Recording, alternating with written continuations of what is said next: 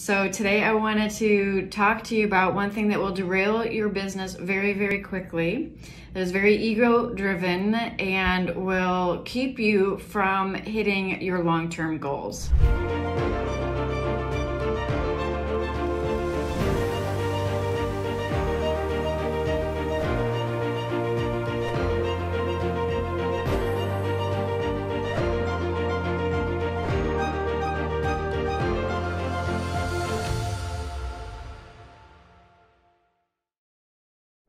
So today I wanted to talk to you about one thing that will derail your business very, very quickly.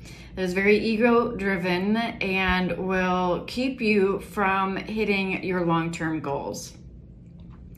And this is instant gratification. I see so often spiritual entrepreneurs get very, very discouraged very early on in their efforts while growing their business online. If they do not receive instant gratification in the form of a client or a paid,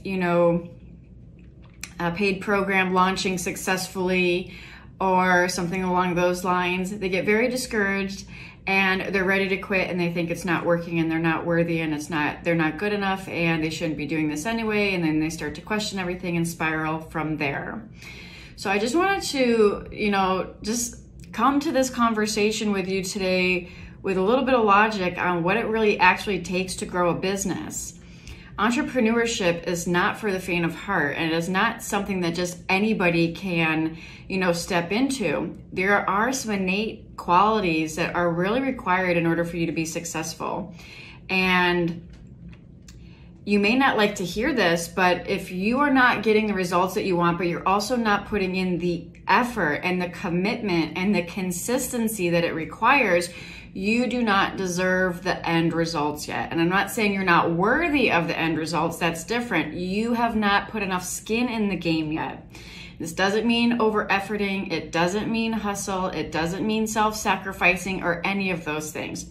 But it does mean commitment.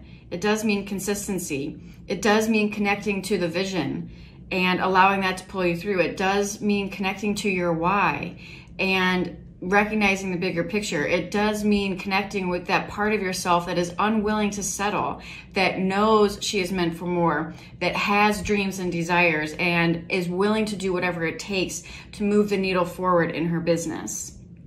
This is required of you if you want to build a business, whether it be an online business or a brick and mortar business or a service-based business. I've been in all of them, right? I've created brick and mortar businesses that were very successful. I've been in very successful service-oriented businesses, both online and offline. And the one common thread that connects them all is an unwavering commitment to success, an unwavering commitment to whatever it takes, right? This is that warrior archetype that takes no shit and moves forward no matter what. Now, oftentimes I see a lot of sabotage kick in as you get closer to your goal. As you get closer to a breakthrough, the sabotage will kick way up. The imposter syndrome kicks way up.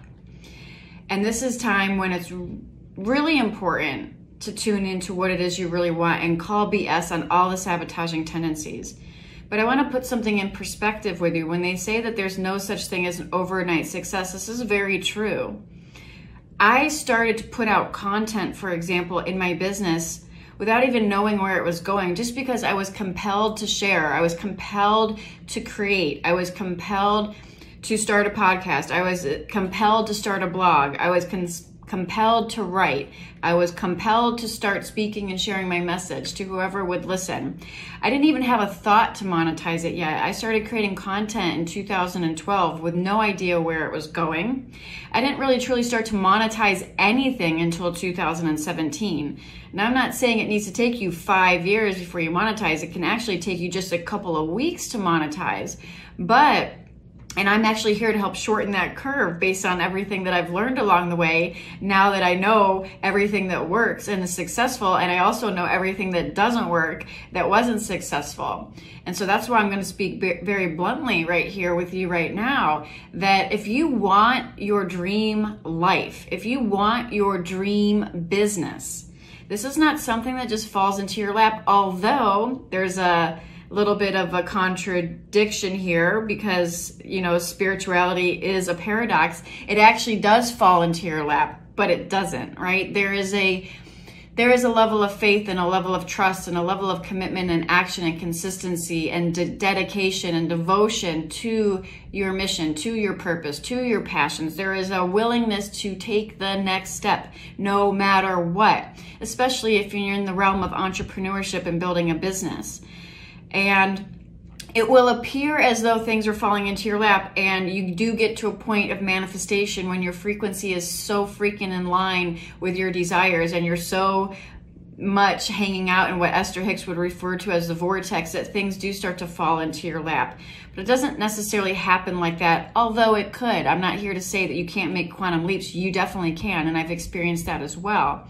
But the underlying thing with anyone that you look at that is a success is that they show up consistently. They have a commitment and they have a vision that is larger than themselves, and they are dedicated to this, right? There is a dedication there. They get out of the way of the excuses and they take the next step to make it happen, right? And this is across the board. Look at anybody that you are looking at or following online in any capacity. They have consistency. They show up in whichever way makes sense for them in their particular business model, right? And it, like, again, you can apply this to any business, but I'm going to apply this to an online business because that's what I specifically help with, for the pure fact that when you do go online and you do harness the power of social media and the internet, you have the ability to reach the masses on a global scale. Right? So I'm so blessed that I'm attracting clients from all over the world that I get to work with that I wouldn't normally be able to work with if I was just centered in my geographical location, right? So Canada, all over the US, Australia, New Zealand, London, right? So I have that opportunity because I'm harnessing the technology that is available to me and using it for good. The same technology that you want to avoid sometimes because it doesn't feel right to be tapped into it. Because of the negativity and stuff that you see happening so much in the media, can also just be used for good as well. And that's a side note. So before I go off on a tangent on that, that's a whole nother video. What I wanted to bring your attention to is, if you want the results, you have to put some skin in the game. You have to be willing to take action. You have to get out of your excuses. You have to recognize the sabotaging patterns. You have to start telling yourself a new story. You have to take action towards your dreams, no matter what, with an unwavering commitment and a vision that is larger than you, which will help pull you through, right? At a certain point, it morphs into your passion is now pulling you through, and it doesn't feel like efforting at all. But at first it may feel like the more you're stuck in your ego and the more you're stuck in sabotage and the more you're stuck in disbelief that you can have what it is that you want, it's going to feel like struggle, and it's going to feel like obstacles, and it's going to feel like frustration and things like that. Part of breaking through that is doing the work and taking the actions, right? This is the divine masculine energy. And right now, I truly feel that so many of the divine feminines, you can call it sacred feminine energy, it's not gender specific, but that has been rising up, right? But so many people are overlooking the divine masculine energy in all of us. And we are being called right now on a global level to come into union with those energies. And this is the energy that takes action on the dreams.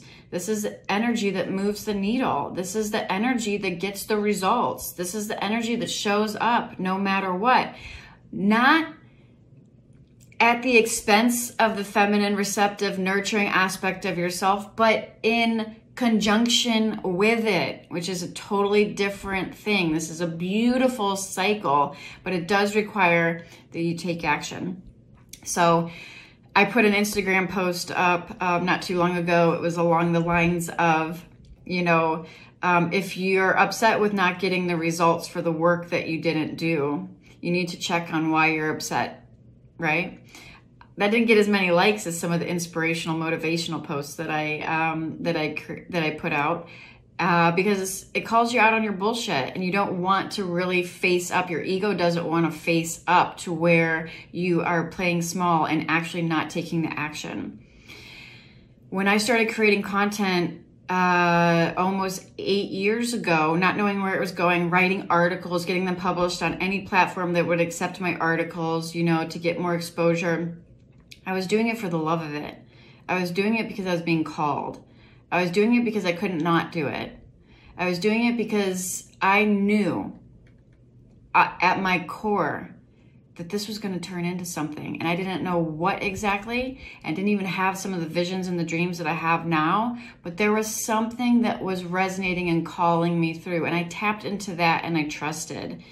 And like I said, it took 5 years before I monetized. And I'm not saying that's the case for you. In fact, I know I can shorten that curve for you, because that's why I'm here.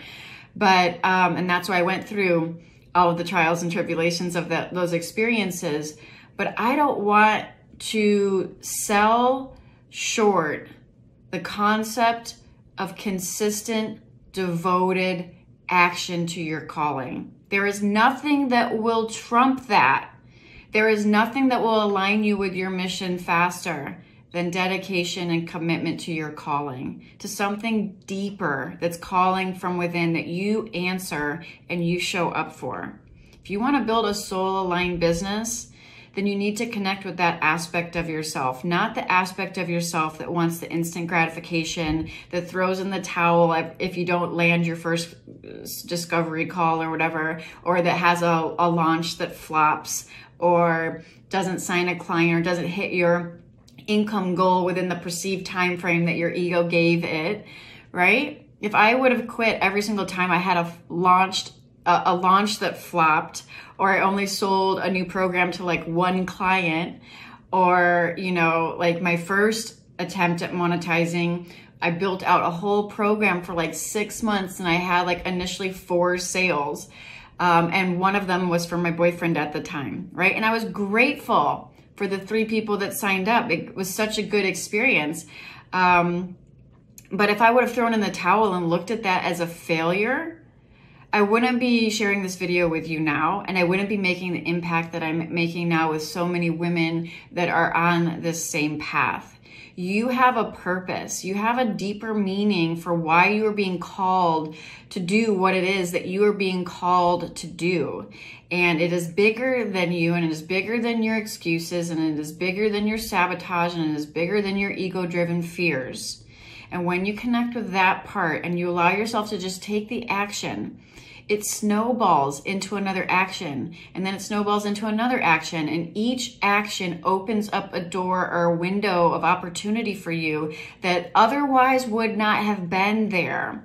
But if you allow yourself to be stalled in your tracks with disappointment because you're not getting the instant gratification that you are hoping for, then I would say you need to put your ego in check right away and recognize that you ask yourself, is the commitment there? Is the consistency there? Is the dedication there? Are you just looking for instant gratification and then making excuses when it doesn't show up? Using some form of success in your business as an excuse to feel good only if it's working. And when it's not working, it's an excuse to fall back and play small.